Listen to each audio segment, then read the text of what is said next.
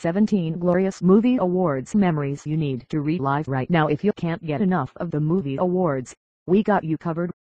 The show on Sunday night packed zillions of pop culture jokes, smooth AF dance moves and sexual references into 2 hours.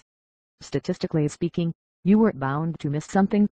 That's why we rounded up every can't-miss moment you need to remember from this year's show below.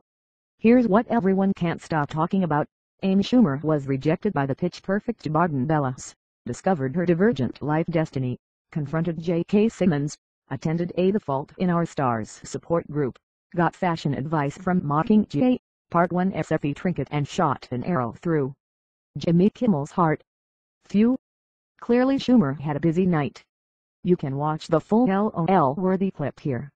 When Vin Diesel presented the award for Best Female Performance, which went to Shailene Woodley for The Fault in Our Stars, he took the opportunity to commemorate Walker with a song from Furious 7.